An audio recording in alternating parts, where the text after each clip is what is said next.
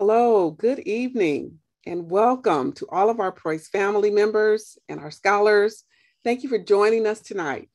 I'm Dr. Helen Griffith, Executive Director of the Preuss School, UC San Diego, and I'm excited to be your moderator for this Preuss Vaccine Mandate Town Hall. Thank you again for coming. We're happy to have you with us today because we're going to talk about important aspects and details related to the University of California from the Office of the President, the vaccine mandate, and how it impacts Preuss and our campus here at UC San Diego. Tonight, please feel free to use the Q&A window to submit your questions for our panelists throughout the presentations this evening. The Q&A portion is located at the bottom of your screen. Also, please be sure to submit and write your full name and your scholar's name and grade into the Q&A window. We want to track your attendance tonight so that we may give you your full participation hours for coming. If both parents are present and you're using one device, please write both names so both of you can get credit for participating. I'd like to just say that due to our time limitation tonight, we might not be able to get to all of your questions, but we will log all questions and we will create an answer sheet for you in a Q&A, FAQ, on our Preuss website and the San Diego Return to Learn website. Tonight, we have closed captioning available in English, Spanish, and Vietnamese. For English captions, click on the closed caption button at the bottom of your screen and select Show Subtitles. For Spanish and Vietnamese captions, click on the links in the chat. Spanish audio will also be available by clicking on the world icon button at the bottom of your screen and select Spanish. Now, I would like to introduce you to our first presenter, Dr. Chip Schooley, who is Professor of Medicine at UC San Diego, to talk about the Delta variant and vaccine safety. We're also very proud to let you know that he is our Preuss physician of record. We couldn't have a more impactful speaker on tonight. Go ahead, take it away, Dr. Chip Schooley. Thanks very much, Dr. Griffith, and it's a pleasure to be with all of you tonight, all of you proud parents of children going to a wonderful school. I'm just going to start tonight with a few framing comments about what we're dealing with and a few comments about where the vaccines are. And I hope we'll have some time for a lot of interactions among us. As all of you have been watching, we've been seeing a resurgence of virus in the United States that started just about the beginning of July that has been most pronounced in parts of the United States where the fewest people have been vaccinated, the southeastern United States. In those parts of the US, cases are as high as they were at the peak of the outbreak. California hasn't quite is not there yet because we've been quite fortunate with the vaccination rate. But let me spend some time talking about where things are in San Diego itself. Next slide. San Diego's epidemiology is very much like what we saw in the country. We've had 3 peaks, the biggest one over the course of December and January. And then what you can see is that over the course of the last 6 weeks, a gradual increase in San Diego that followed next the appearance of the Delta variant, a new variant of the virus that is more infectious and better able to spread than the variants we've been dealing with in the past that happened to arrive just about a month before we opened the doors to wandering around without masks indoors and gave the Delta variant a chance to reverse the progress we made in late spring with the vaccination increase that occurred at that time. Next slide. Now, what we're seeing in San Diego now is that if you look at the top part of this graph, the largest number of cases are occurring in people between 20 and 40. In other words, people of the age of having children in elementary school and who are quite busy working and interacting with each other. If you look down at the bottom slide, these folks are much less likely to get into trouble than people who are over 60 in the blue line on top, because we're still seeing people who are getting sick being the ones who had the greatest risk factors for that in the past. And that's mainly people who are ill, who have underlying organ disease, and who otherwise would have gotten much sicker in the pre-vaccine days. Next slide. Among children, We're in particular seeing cases rise in children between 6 and 11 years of age, and that is children who aren't quite old enough to be vaccinated yet. As you know, vaccines are available for children age 12 and above, and we're seeing that impact on the amount of COVID in that age group. But the people who are in, the children who are in elementary school are still having large numbers of cases over the course of the last 6 weeks in San Diego. Next slide. Now, what about the Delta variant? Viruses change over time, and they get better at doing what they like to do, which is to infect people or animals or whatever the natural host is. The Delta variant is no exception. It grows more rapidly than the strains of the virus we were seeing in the last winter and last summer. It gets to higher levels in our lungs and noses very quickly, and that makes it able to spread from person to person much more efficiently. And because it grows more rapidly, it can cause more serious disease than we were seeing before Delta came along. Next slide.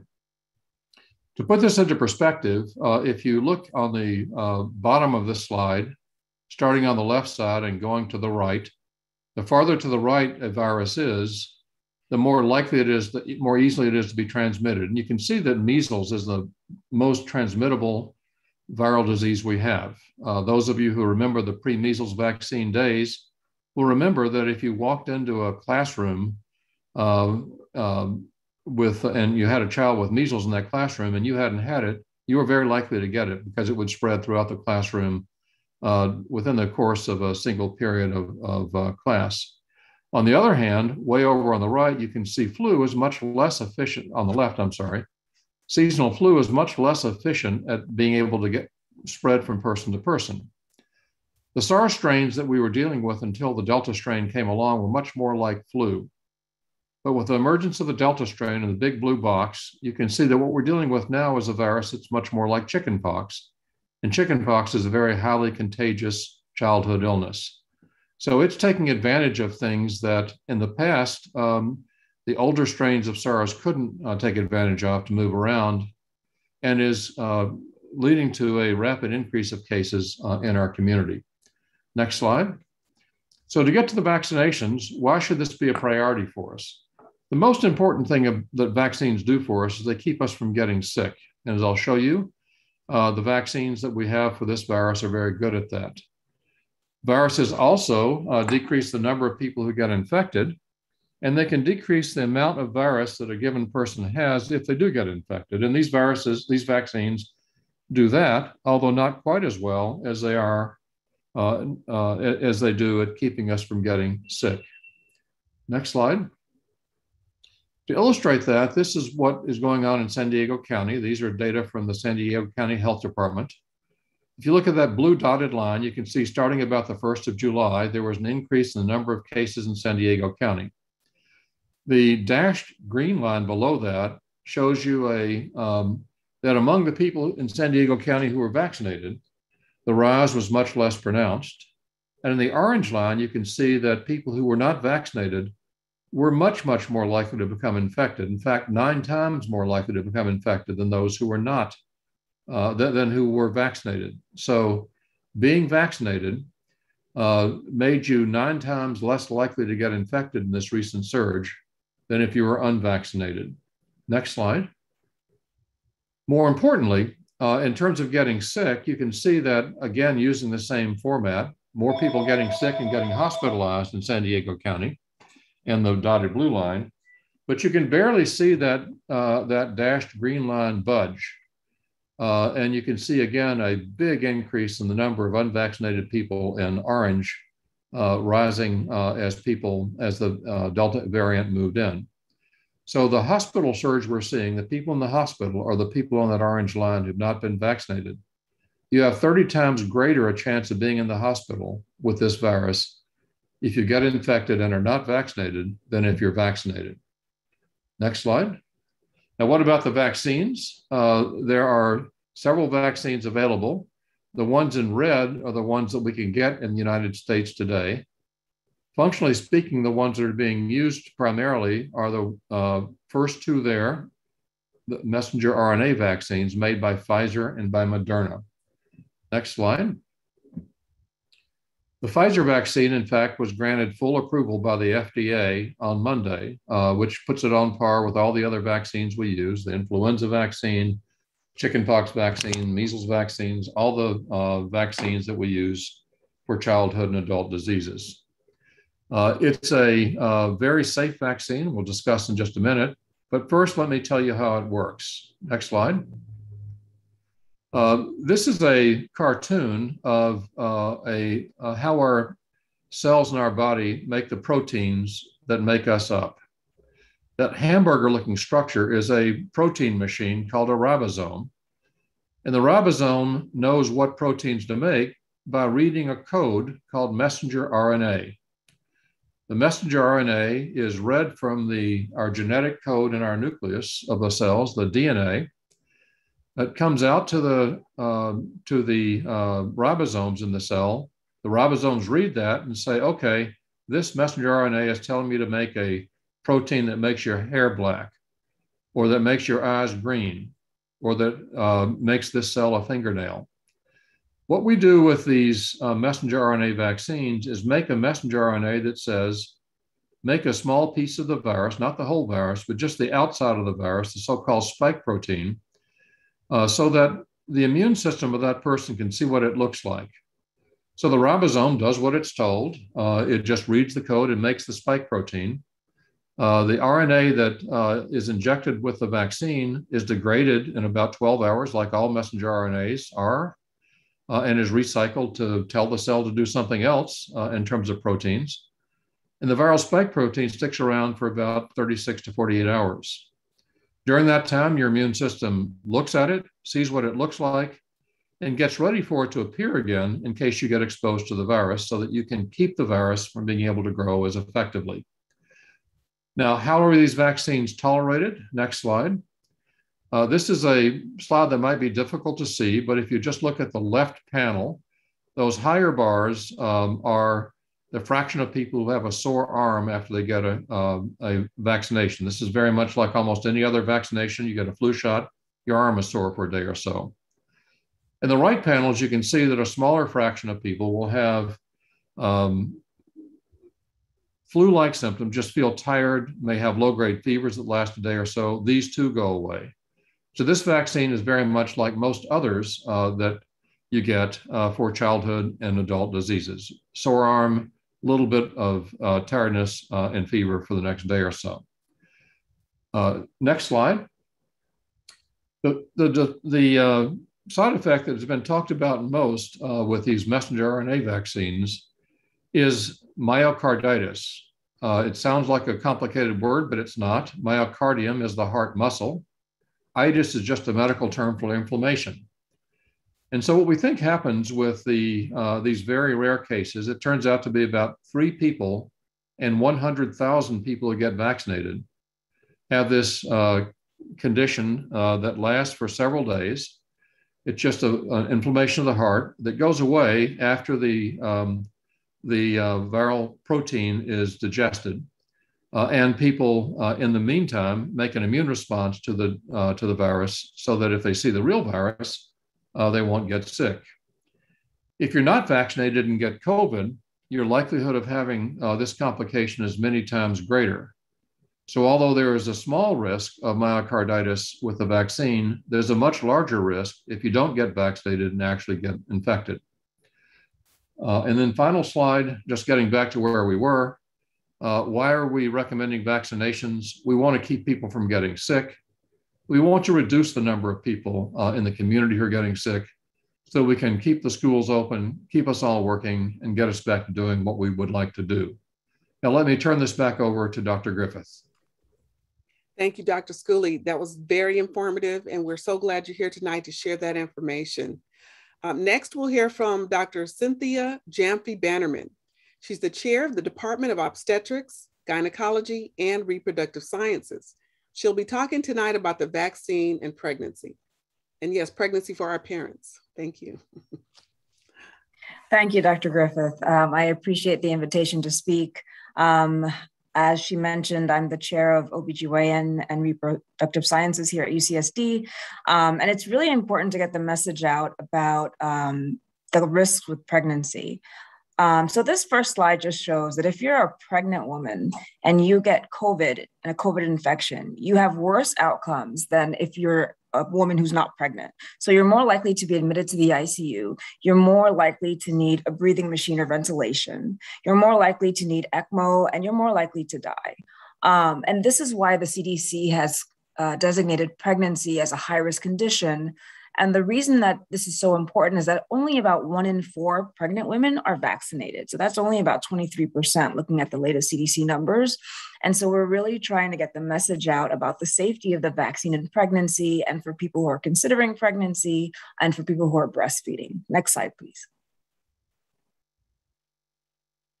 So I'm just going to quickly review the way these vaccines work using the lens of pregnancy. Dr. Schooley gave a really nice overview of this, but let's look at what it means for a pregnant person. So the vaccine carries genetic information to make the spike protein, which are the beautiful kind of red spikes you see on this terrible virus. And it recognizes that, but not the actual virus. And so your immune system then says that it's seen this. The vaccine itself, the mRNA that it comes in, disappears from your body within a couple of days. It doesn't enter the nucleus or any part of your cell, and it acts locally. We also know it doesn't cross the placenta in any way. Some of you might remember that when you're pregnant, you don't receive certain vaccines. This particular vaccine is not a live vaccine, and so it is safe to give in pregnancy. It doesn't enter the nucleus of the cell, and it doesn't change your DNA in any way or any genetic material for you or your developing baby. Next slide, please. There's also a lot of data to show that it's safe in pregnancy.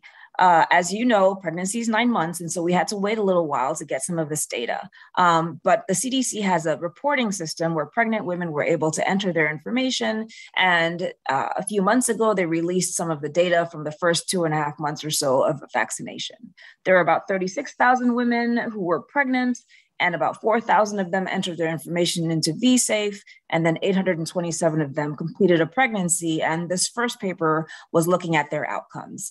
Importantly, the goal was to look at miscarriage, stillbirth, or adverse pregnancy outcomes among vaccinated women, and then compare that to historic numbers with pregnant women before the pandemic. And there was really no difference. So there were no difference in rates of miscarriage or stillbirth or any bad outcomes, including preterm delivery. And so this was early data to suggest that it was very safe in pregnancy. Next slide, please. But then a few weeks ago, the CDC released even more data showing the safety of this vaccine. They looked at nearly 2,500 pregnant women who had received the vaccine and followed their outcomes either right before they were pregnant, so preconceptionally, or in the first couple months of the pregnancy, so before 20 weeks. And they found, again, no difference in miscarriage rates compared to the background, and no increase in birth defects. And so this data, I think, is what allowed the CDC to really recommend vaccination in pregnancy. Next slide, please.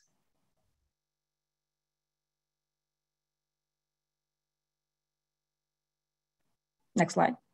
Thank you. So what about if you're considering pregnancy? So there's been a lot of misinformation and false information on the internet about how the vaccine affects fertility. We have very good data to show that it does not affect fertility in any way.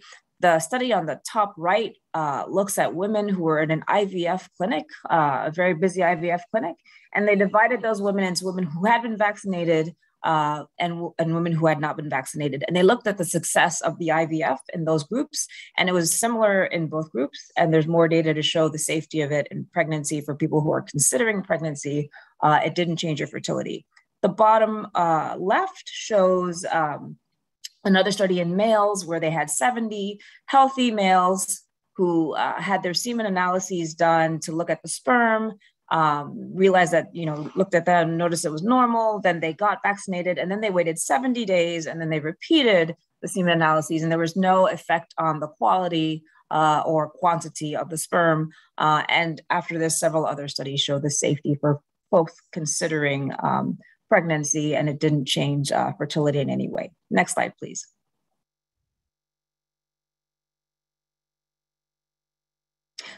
So putting all of this together, let's see if I can't see the next slide. There we go. So putting all of this together, the recommendations changed in July, and then it also this past month or this current month from the organizations that make recommendations in pregnancy. So the American College of OBGYN, the Society for Maternal Fetal Medicine, ASRM, and then CDC. All groups recommended vaccination in pregnancy, whereas previously they had said that it should be offered to pregnant women, but not necessarily recommended. So it became a much stronger recommendation. The Society for Maternal Fetal Medicine said vaccination is the best method to reduce maternal and fetal complications from COVID. ASRM said it's the best way to reduce maternal and fetal complications during pregnancy. And the CDC said if you're pregnant, breastfeeding, or even considering pregnancy, you should absolutely get vaccinated. And because, like I started with, only 1 in 4 or 23% of pregnant women are vaccinated, we are seeing a lot of complications in the hospitals around the country. And as obstetricians, we are asking you to really consider vaccination during pregnancy. That was my last slide. And thank you very much, Dr. Griffin. Back to you. Thank you so much, Dr. Gyamfi. Excellent information from both you and Dr. Schooley. And now we will hear about our safety guidelines and the vaccine mandate from Dr. Angela Scotia, Interim Executive Director of Student Health and Wellbeing. She's also the chair of the Vaccine Mandate Working Group. Thank you for coming tonight, Dr. Scotia. Well, thank you, and good evening, everyone. So let's start with our concept for keeping the campus community safe. We liken it to a Swiss cheese model. And if you think of Swiss cheese, there are holes here and there, but if you put a lot of layers together, you can really block the transmission or block things getting through a solid block of Swiss cheese. We have 3 core areas: viral detection, intervention, and risk mitigation. Reducing risk, clearly, the greatest way to reduce risk is to get vaccinated. You just heard it from Dr. Schooley, Dr. Gyamfi Vanderman. This is critical to reducing your risk of complication and the spread of this virus. So getting vaccinated is the core first step. Then we have a variety of interventions: wearing face coverings, getting the Cal Notify on your phone so you can be notified if you're exposed, isolating individuals who have a positive test, quarantining individuals who may not be vaccinated and are at risk after an exposure, as well as regular testing for COVID-19 and screening for symptoms. All of these layers together create a solid block, which really protects the individual to a large degree. Next slide. For this reason, we can recommend daily symptom screening. If you have symptoms, stay at home, call the attendance line at school, explain your situation, get a COVID test, make sure you're okay, and then return if your symptoms have improved. So daily checking on symptoms of COVID-19 is a great way to reduce the chance that you would inadvertently come to school or expose other people to an infection. So that will stay in place. Next slide. And then we have our vaccine mandate.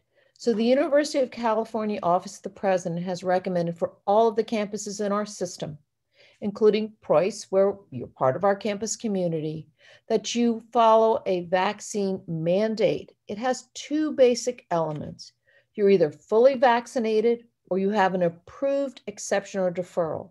So what does it mean to be fully vaccinated? That means you've completed your vaccination series. If you're getting the messenger RNAs, such as Pfizer or Moderna, it's 2 doses, then another 2 weeks. At that point, you're fully vaccinated.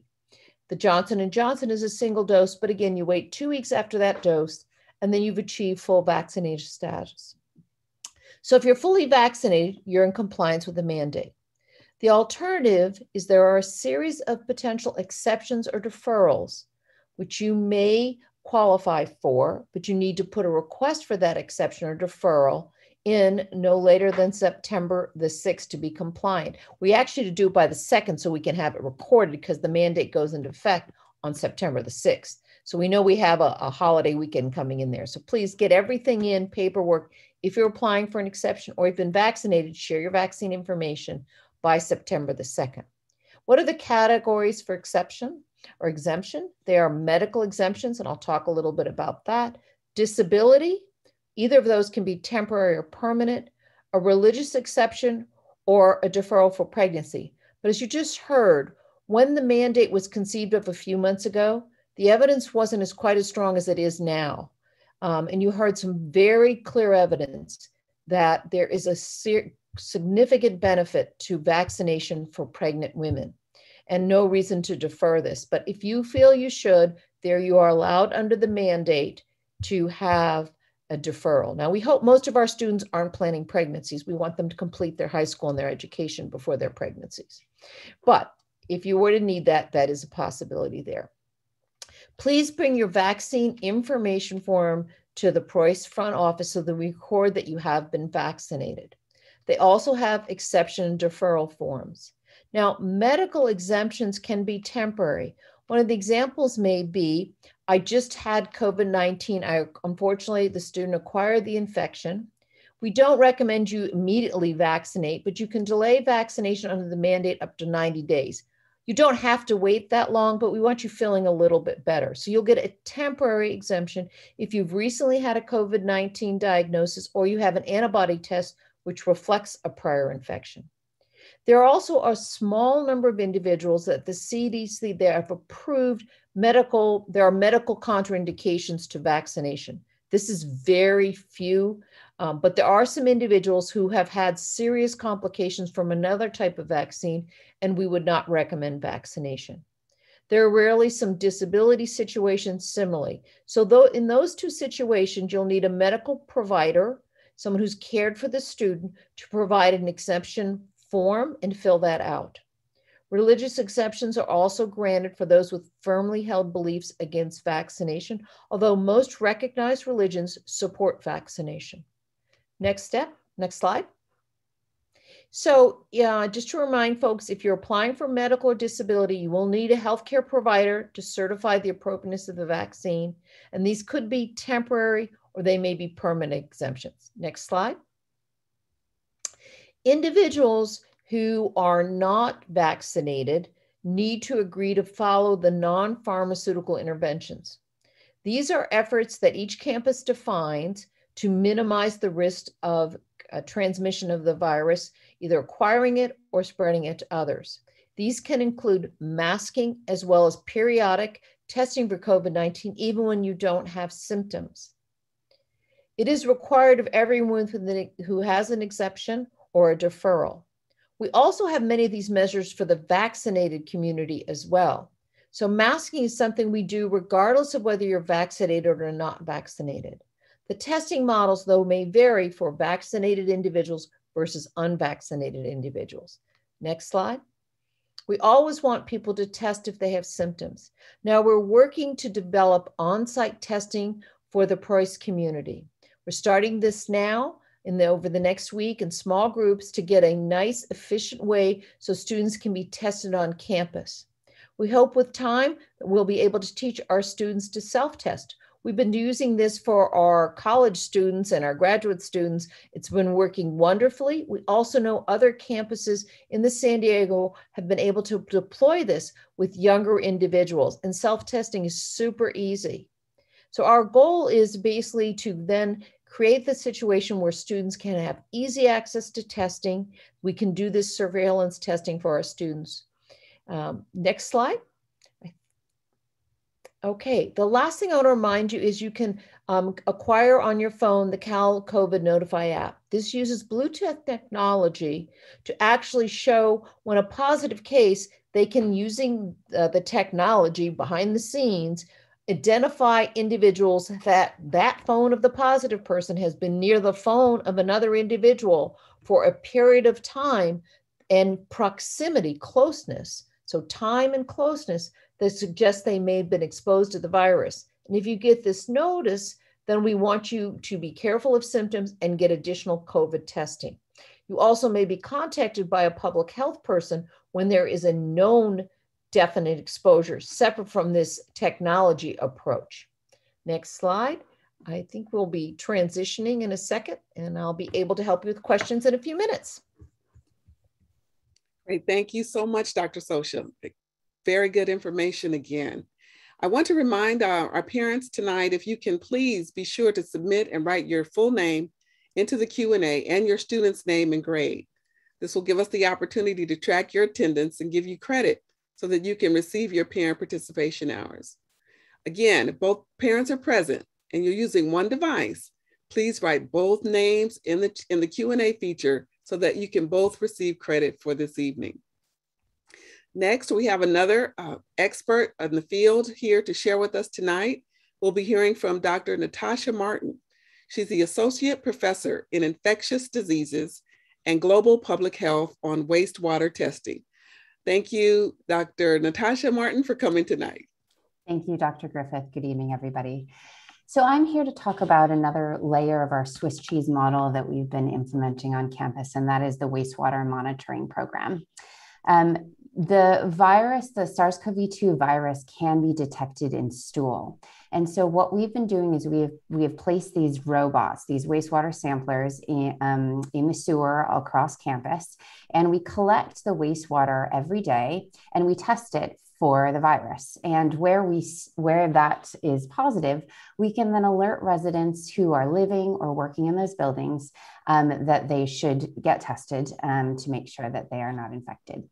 So currently we have a very aggressive program. We have 126 samplers, which collects wastewater from over 340 buildings on campus, both residential and non-residential. And those samples are collected daily, and they're transported to the lab and they're tested for the virus using PCR tests. And we are in the process right now of installing an additional 4 samplers at the Preuss building this week, which will add another layer of information and monitoring in terms of viral activity on the campus. Next slide, please. And so we've learned a lot from this wastewater monitoring effort. The main thing that we've learned is that wastewater monitoring is incredibly sensitive at detecting infections. Across the year that we've been doing this, between 74 and 80% of all infections that we detected in the residences on our campus were associated with a positive wastewater signal. So it means that the wastewater is highly sensitive at picking up a signal of even one asymptomatic infection among several hundred students living or working in a building. So this year, we will be working with the Preuss leadership to issue wastewater alerts if we see concerning wastewater signals. And what we've learned through our efforts on campus is that wastewater notifications do increase the likelihood of testing. They double testing among our residential students. So we're able to see signals in the wastewater and then get people tested afterwards. And we have been able to detect through our wastewater monitoring program asymptomatic individuals who are infected, and then could subsequently then isolate those individuals and prevent those infections from spreading on campus. So wastewater monitoring is an important component of our monitoring response, and we look forward to working with the Preuss leadership this year on that program. And with that, I'll hand it back to you, Dr. Griffith. Dr. Martin, thank you so much. What an exciting time to be at UC San Diego on the campus with all of these revolutionary implementations to help us stop the spread of COVID on our campus and hopefully in our community. This is an opportunity now, and as our panelists are coming onto video, we invite you to turn on your cameras because we're now going to go into our Q&A portion of this program. During the registration, attendees have the opportunity to submit questions for the panelists to answer tonight. We've selected some of the most popular questions for the panel today.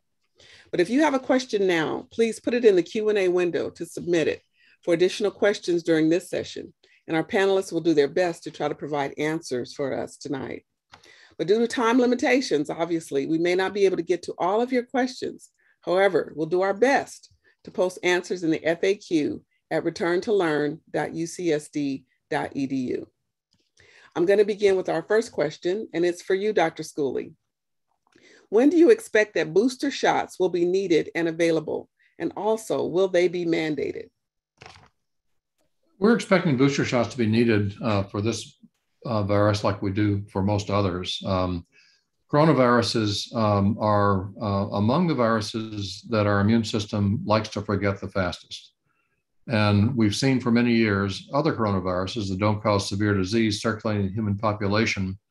Every 2 or 3 years, they come and we get colds and flu-like symptoms and they go away. They boost the immunity of everybody in the community, and they disappear for a few years and come back again when the immunity has declined.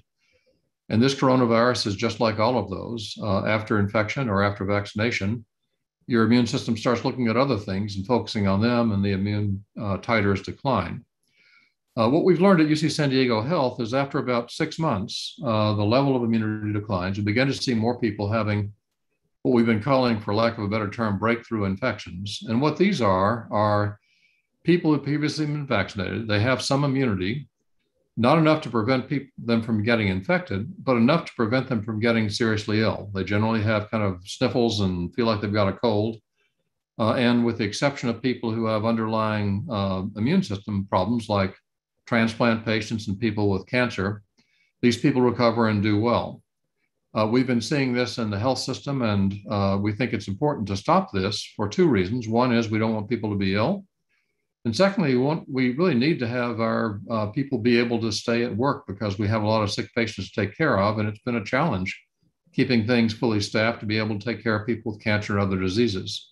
It's really disruptive to have people out. And the same thing will be true in our student population. As they get 6 or 8 months out, they were vaccinated later, but as they get out, they're going to be missing class and so forth and so on. So we'll have to watch the reinfection rate and give booster shots with this virus, just like with others.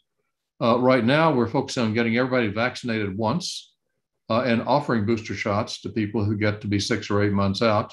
This will be discussed formally at the CDC in Atlanta on Tuesday, and more concrete recommendations will be coming from there. Thank you, Dr. Schooley. We appreciate that answer. And the next question is for you, so get ready again. Of the people testing positive for COVID right now, what percentage of them are vaccinated versus unvaccinated? It depends on where you are. In San Diego, because most people have been vaccinated, our campus, for example, our hospital, 90% of the people in our hospital have been vaccinated. So we have about an equal number of people who have been vaccinated and not vaccinated who are becoming infected.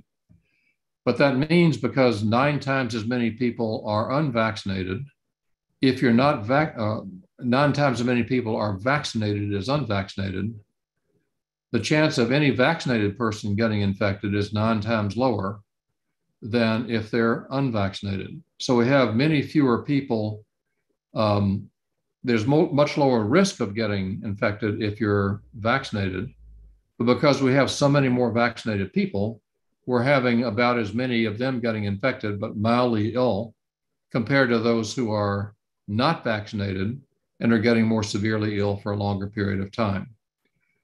So it really depends on how high your vaccination rate is. In places like Alabama, many, many more unvaccinated people are getting infected, which is why their intensive care units are full, because they don't have as many vaccinated people to get infected. And when they do get infected, they're unvaccinated and get really.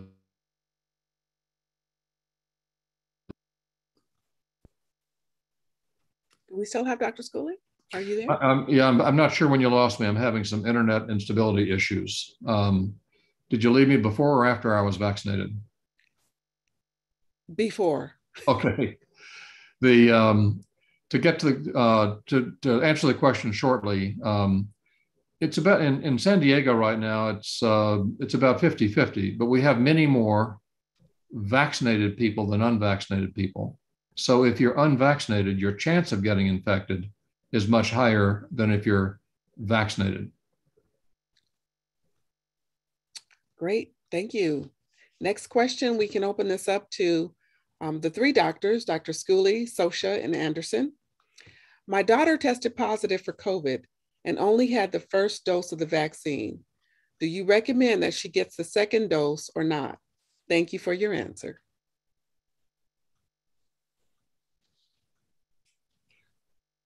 Well, I'll just step in since my microphone is open. I would. It would depend to some extent on what the timing of it is. And I don't know all the details of your daughter.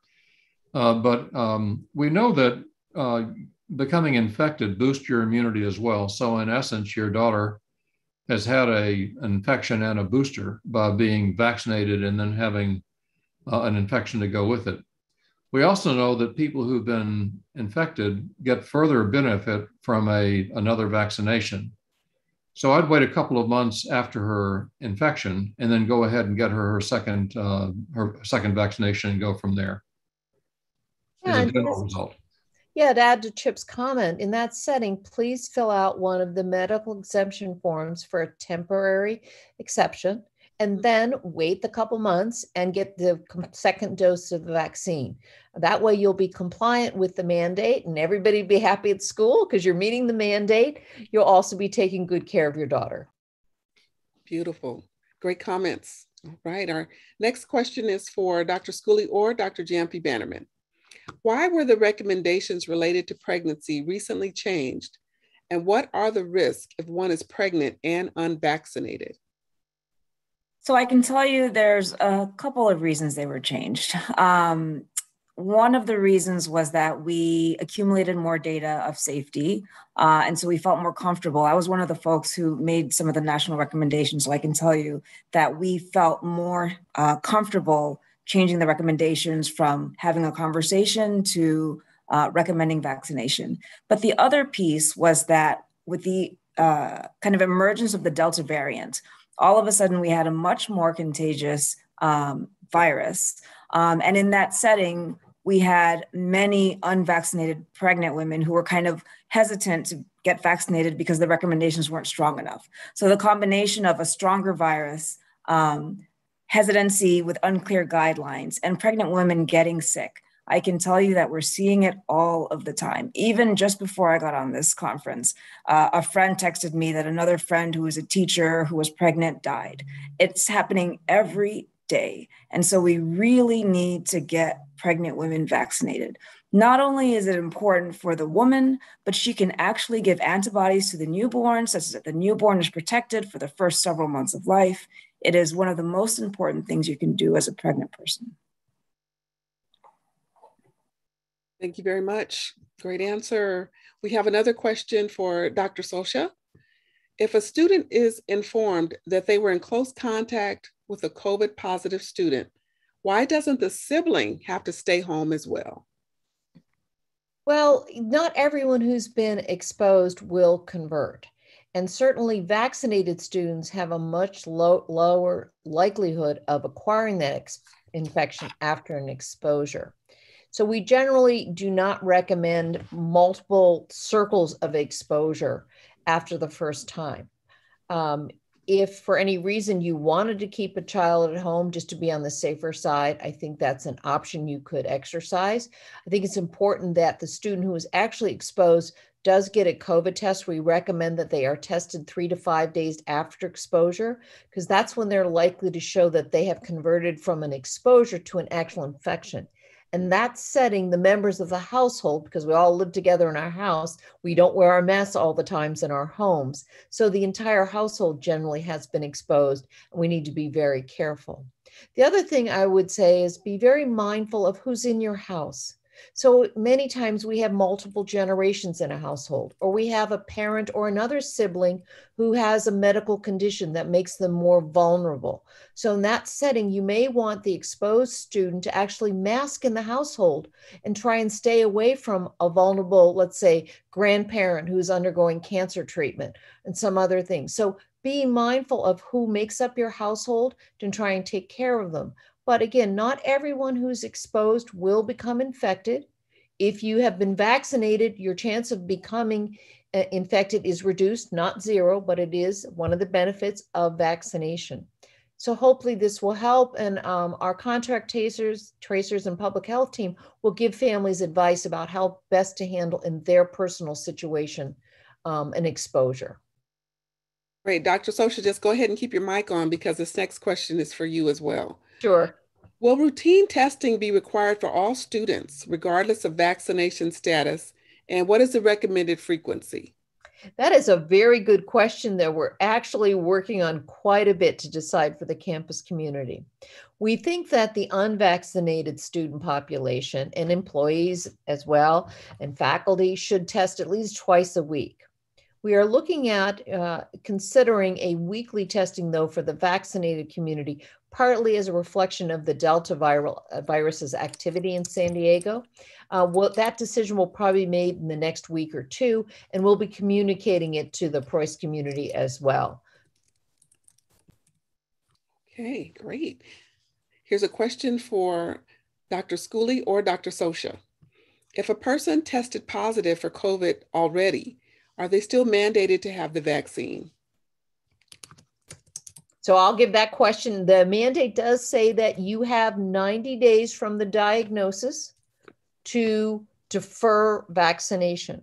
After that, you should be vaccinated. And that's because natural COVID infection does not give you the same benefits of the vaccination. So we strongly recommend that individuals with natural COVID infections, however they acquire it, still should vaccinate. You don't even have to wait the full 90 days. We want you to be feeling better. If you're feeling great at 40, 45 days, please get vaccinated. But you can, under the mandate, have a 90-day window to hold off on the vaccination, after which your temporary medical exemption will expire and you'll need to vaccinate within 8 weeks of that time period. And just to follow up, this was a live question, Dr. Schooley or Dr. Sosha. I have a sister who tested positive for COVID. How long do you recommend to wait for her to get the vaccine? Yeah, she will be pretty safe from getting reinfected with COVID for about 90 days. And then the farther out she goes, the more likely it is if she is exposed to someone, she'll get another bout of COVID. So we recommend getting your vaccine sometime before that 90-day period comes up. Our immune systems do best if they've had a little bit of time to mature and to think about what they've seen. And so we generally think that if you wait 6 or 8 weeks after you've had your infection, you'll get a better boost with your vaccination. So I'd generally recommend getting it between 2 and 3 months after your illness. Great, thank you. Another question for the two of you, Dr. Sosha and Dr. Schooley. What precautions do we still need to take even though we are vaccinated? Well, we know that vaccinated people also can shed virus and also can acquire virus. That's what the breakthrough infections are about. And we have a lot of COVID circulating in our community these days. And so what I've been doing is when I go out and I'm going to be in a place where other people are, particularly indoors, I put a mask on. And I do that to keep myself from becoming exposed. I would probably do okay because I've been vaccinated and I'm otherwise healthy, but I might get infected and shed it and give it to somebody who has a renal transplant or hasn't been vaccinated lately. And if I do get it, I'll give the virus a chance to make new variants that might be more dangerous to the rest of the population than if it doesn't have me to grow in. So I think while the level of infection is high in the community, it's best for all of us to mask up when we go indoors with other people. And if we're outdoors at a busy event with a bunch of people shouting and yelling for the Preuss school volleyball team, it's probably good to throw a mask on, not have people yelling in your face. But as things get better, we'll be able to get back to where we want to be. And as booster shots get out there, we'll have less leakiness. But right now is a good time to wear a mask whether you're vaccinated or not, around other people indoors in particular. All right, great answer here. We have another question for Dr. Sosha. Is the vaccination mandatory at this point? Yes, for the community, campus community, you need to be vaccinated. And full vaccination is what you need to achieve. And during an interval between starting your vaccination and full vaccination, follow the recommendations for unvaccinated individuals. So either you're vaccinated or you have an approved exception or deferral. That is a requirement to be on campus that goes into effect September 6th. That's why we want you to make sure if you are going to request an exception, let the front pick up a form and get that form into the Preuss front desk by September 2nd.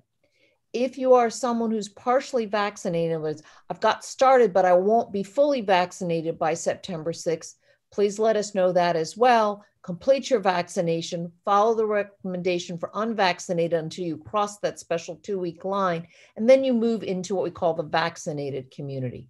But you will not be able to do nothing. I think that's the important part to keep here, that this requirement from UCOP doesn't allow you to do nothing. You either have to show you've been vaccinated or receive one of the approved exceptions or deferrals. That if you do that, you will be compliant with the mandate, and then you follow the recommendations for vaccinated individuals or unvaccinated individuals. And if we do all those things together, we're going to keep a very safe community. Well, I am afraid that this is all the time we have for tonight, but trust parents, we will remain here available for you throughout the year. We'll be having more town halls, having more opportunities to have conversation and to keep you informed, to keep you close and supported. I want to thank all of the panel for joining us tonight. I want to ask you if you'd like to have a few closing comments, because we will be able to take a few closing comments with our panelists before we shut down for this evening. I would just like to add sorry, go ahead. Oh, thank you, Dr. Gyamfi. I would like to add a closing comment just to highlight some of the actions that Dr. Sosha and Dr. Schooley pointed out around vaccination.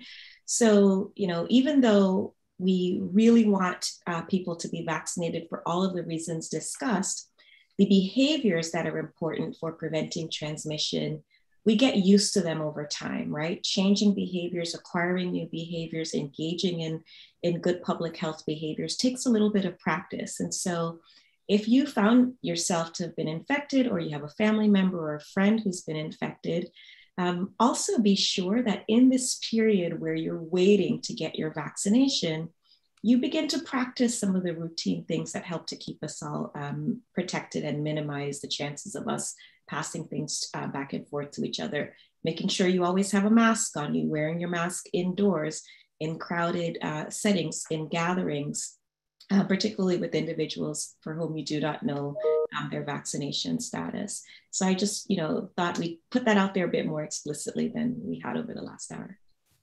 Great, and I'd like to just let you know that that's Dr. Cheryl Anderson, professor and interim chair of the Department of the Family Medicine and Public Health at the School of Medicine at UC San Diego.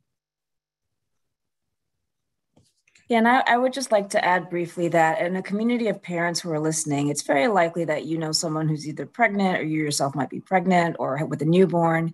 And one of the most important things that you can do is encourage vaccination to your pregnant friends. Not only is it safe and effective, but it protects the mom and it protects the newborn baby. So please consider vaccination. Thank you. Are there any other comments from our illustrious panel members? I just wish you a great year in school, and we'll be here to help get through it all. And please direct any questions or comments and advice you have to us. We want to be your partners in having you and your students have a great year back at Preuss. Awesome. So for the last reminder for our attendees who are still here, if you could make sure that you put your name, your scholar's name and grade in the participation window for Q&A so that you might get your points tonight and we'll track your attendance.